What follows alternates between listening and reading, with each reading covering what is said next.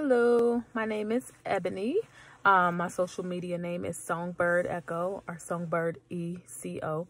I was just coming on today to talk about, I keep hearing this theme pop up in my brain, and from stuff I've watched and things of that nature and things that I've heard or conversations I just recently had.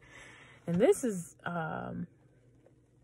keeps popping up that people who get married and then you find out that they're like a totally different person than who you thought you married. My goodness. So I've been thinking about this all day. I'm like, oh my gosh. I honestly don't even really know what to say about that. So this is that's actually one of my biggest fears in life, and that's on Life Mama. That's a life.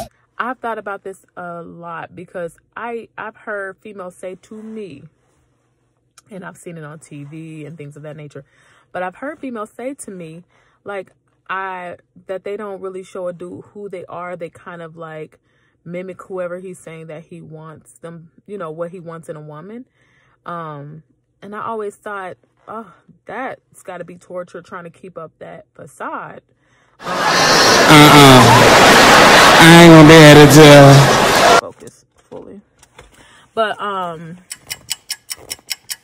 gotta put my lip balm in my pockets. My perfume in my pocket. Hand sanitizer in my pocket. My Shea Butter in my pocket. And my hand soap in my pocket. Okay, super random. Where is my chapstick? Oh, it is in my wallet. Shout out to my girl, Donquetta. She came out with the Peaceful Selection. So this is my the premium selection. I like this one the most so far because it just slides on like bam, and I don't have to do too much with it.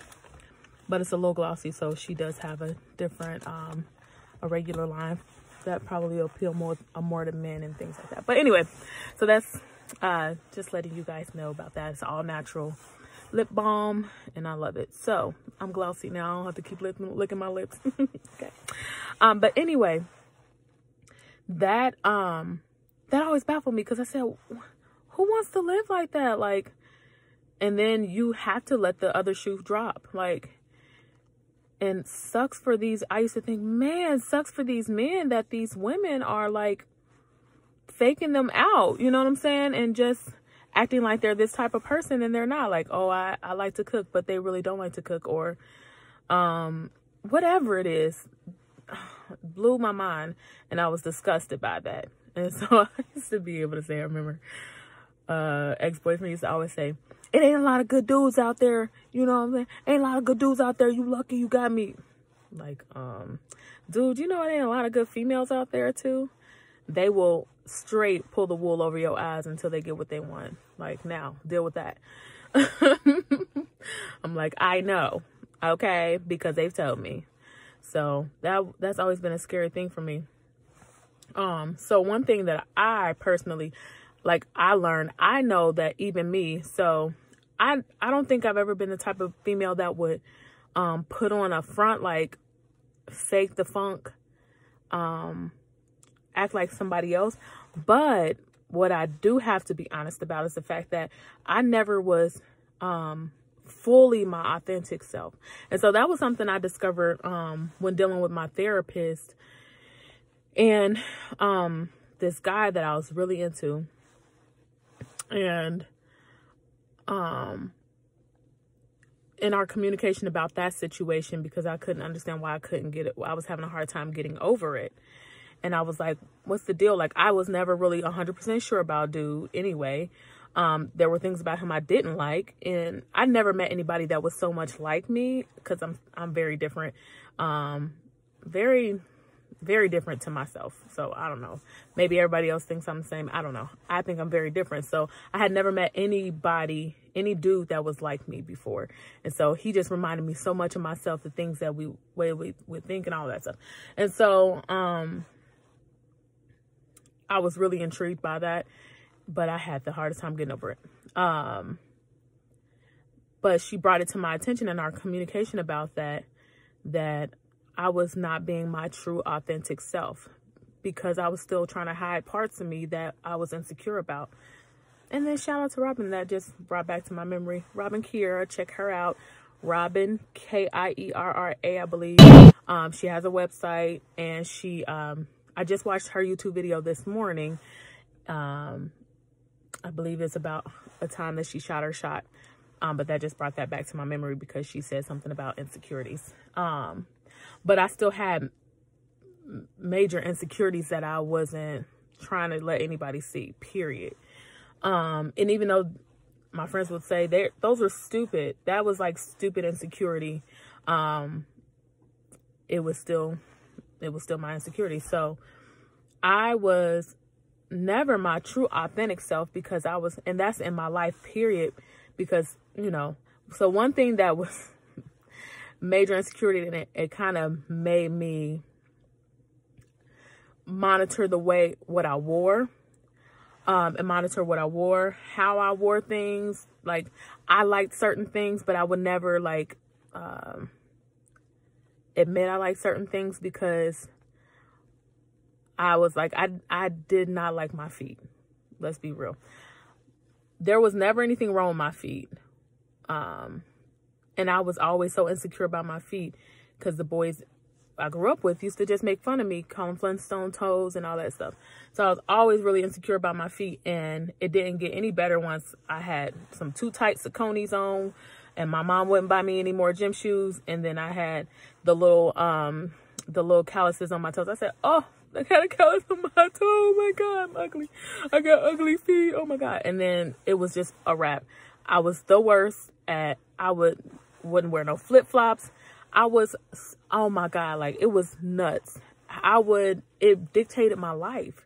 It legit dictated massive portions of my life. The fact that I did not want people to see my toes. I made sure I had socks all the time when I went over somebody's house. Like, I was just very insecure. So that was one thing I was always at that point trying to be perfect. Have this like somewhat perfect image. But if I was being real, I'm just not perfect. Like, it is what it is. Like, and the thing is, I had to learn that the things that I considered flaws are things that make me unique. Now I'll be like, my feet got character. I don't care what y'all talking about. But it took me a long time. Like, I was listening to, what podcast was that? I think it's called Painkillers, Adrian Davis. And I don't know, I can't remember the dude's name, but I think his name is Boonham on Instagram. But their first episode of Painkillers podcast, and he was saying something about, they were talking about like when you don't care about what other people think or say or whatever, and like how you get past what other people think and say about you. And he gave an example of some dude, some dude said, I think it was Adrian Davis that said this. Some dude told him to go into the mall, go in the middle of the mall, lay on the floor and make snow angels for like 5 minutes, and then get up and walk out of the mall. And he said people will be laughing at you, pointing at you, thinking you crazy, blase blue, blah, blah, blah. And I'm like, I was realizing in myself, I care less and less about what people say and think. So I said, well, did I have a moment like that? And it was clear shoes. Come on, clear shoes. So this moment I had where I bought these shoes. They was bomb to me. I was like, ooh, I gotta have these shoes. I said, I gotta find the courage to wear them. Like, these shoes bomb. There was some black shoes. They were clear shoes, but they had like a little black patent leather, like snakeskin, I guess, toe. And then on the back of the heel was the black as well. The rest of the shoe was clear. I said, oh God, put it on. I was like, oh, you so sexy on my feet. I gotta wear you. So I bought them, and I said, one of these days I'm gonna get the courage to wear them. I showed my friends, my two closest friends, my best friend Michaela and Donquetta, and I showed them. I said, look, these shoes, I'm gonna eventually wear them one day. Like, I'm just gonna take a picture of me wearing them. next thing I know, I just went ahead and found some courage. I put them on. I said, I'm not doing this no more. I'm not about to keep walking around here worried about what other people think. I can't do it. I can't breathe. This has nothing to do with George Floyd. This is in regard to a mannequin challenge my friend told me about her and her family doing well before the incident with George Floyd happened. Hear her tell the story is hilarious. But anyway, I said I can't do this no more. So I wore the clear shoes to church, and I sing praise and worship. So I stand up front, man, and I was like so nervous, but at the same time, I was like, "You're doing it now. May as well get over it. Get over it. Boom. Forget about it. Like, okay, yeah, you feel like everybody looking at them. Probably nobody's paying attention to them at all. Because I noticed I would point out things about myself. I'd be like, oh my God, my skin is the worst. So like I had a breakout recently. My God. Oh, my skin is the worst. I got the worst skin. My friend said, girl, I didn't even notice you had like any kind of bumps on your face or like marks on your face at all, really. Like, I never noticed that until you kept saying it. And then I really looked and I was like, oh, okay. Like, it's not the end of the world. I was like, oh my God, I keep pointing out insecurities, things that I'm insecure about to people. And then now they're finally noticing them. Like, everybody who see my feet, they're like, why are you insecure about your feet? Like, get over it. Like, they're not even bad. I'm like, oh my gosh, what are you, like, y'all just saying that because y'all my friends. Y'all love me. Y'all just saying that because y'all love me, but y'all know these feet is hideous. They ugly. I said, I can't live like this no more. I can't do it. No, I refuse. So yeah, it was the clear heels experience for me. And so I wore the door. I'm in the garage, but still. It was the clear heels experience for me that was like the breakthrough moment that allowed me to start really living my life in my authenticity and stop being so afraid of what other people think and worried about what they got to say about anything about me, whether it be the way that I speak, because I used to have a problem with that, because people would say I talk white and I'm like, what? Okay, you sound stupid. Or the fact that I've gained weight. Like, I'm a size 16 women's now. I ain't got no hips, but I'll be filling it out. But you know what I'm saying?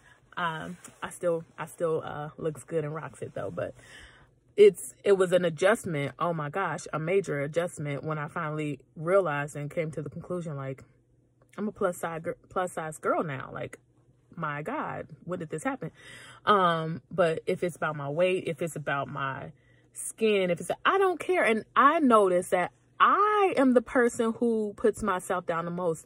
I was the person who was concentrated on these things the most. Like, wasn't nobody coming up to me saying, girl, you know, blah, blah, blah, this, blah, blah, blah, that. It was me, like, looking in the mirror and saying, oh my gosh, I know people are judging me about this or that or whatever. Girl, if you don't go about your business, I got so, I'm telling y'all, I had to get sick of myself. So I say all that to say that clear heel experience changed my life. It was what I needed to move past concerning myself about what other people thought, which then let me operate in my true self, in my true essence, in my most authentic person that I am, in my authenticity. And that means the world to me. Like, the fact that and not to say that things don't come up in my brain, because the enemy will always try and throw something at you like, oh yeah, they looking at you. Dude, go about your business. Go on. Like, I don't believe that. And even if it is true, so what? And I found myself, like, if I even like thought it would come up in my mind where, oh, they looking at your feet, I would turn my feet at an angle, make sure you can see my whole entire foot, because that's how, like, I just don't care. Like, read it and weep. Like, look at it and lay off of it. Like, and if you got something to say, say it. And if you do have something to say, you're immature and you need to figure out, like, why are you so ready to point out my flaws? Like, is it because you dislike yourself? the things we dislike in people the most generally are the things that we dislike about ourselves. Like, so if you so busy studying my business or what I got going on that's so wrong about me, quote unquote, then I am led to believe that this is really about something different, some insecurity that you have, and it ain't got nothing to do with me, and I don't have time to entertain it. So you can feel the way you want to feel about me and think what you want to think about me, but at the end of the day, I don't care. I don't care enough. I don't care enough to allow it to affect the way I feel about myself anymore, and I don't care enough to allow it to affect my day. Like, you and your opinion makes no difference in my day. My day is still going to go on. I'm still going to say, today I'm going to have a great day. Like, it doesn't even matter. So, I think about the fact that, you know, I could have married somebody who was not comfortable enough in their own skin. Like, some people, they put on this front. They put on this face as if they are completely confident in who they are and they don't care about what other people think, but they do. And you could tell it by their actions. And I don't want to tear you down and make you feel less than, but sometimes I just want to say, you know, why do you care? Like, you try and engage people and have a conversation with people and say, why does it matter to you that you are important to these people? You know, and things of that nature that help you to know, like, they're not really comfortable 100% with themselves because they wouldn't care about who this person is or rubbing shoulders with this person or caring about the fact that this person knows them and thinks that they're important to them. Like, you know, you're so pressed about who you're friends with. I'm friends with this celebrity. I'm friends with this person. Oh yeah, I can call them right now. See, watch me call them. Hey, what's up? How you doing? Like, why do you care? And that one was one of my red flags on somebody that I was dating that I really, really liked. But I was like, oh, they care so much about being important to other people who they deem to be important. And it was killing me. I was like, I don't care, like, who this person is, what their celebrity status is, A-list, B, or C, or if they're nobody to you. Like, I don't care, but you care, and that bothers me because I don't want to raise my children, and this is what it came down to. I don't want to raise my children. Okay, I gotta try and finish this quickly, but my bottom line is that I don't want to raise my children caring about other people's thoughts and about them. And I want to raise healthy, whole children. Like, I want to do my best I want to be my best self to raise healthy, whole children. So that took me getting healthy and whole. Like, I'm not perfect in this walk. I'm still learning and I'm still growing and I'm still embracing myself more and more, but I'm walking in my authenticity. Every time a thought comes up in my brain and says, no, that's not good enough, or they're going to think this about you, or whatever it is negative that's coming up in my mind, I'll be like, it really doesn't matter. Like, it's not my business what they think or feel about me. It's really not my business. As long as they don't bring it over to me and try and make it my business, then we have no issue. We have no issue at all.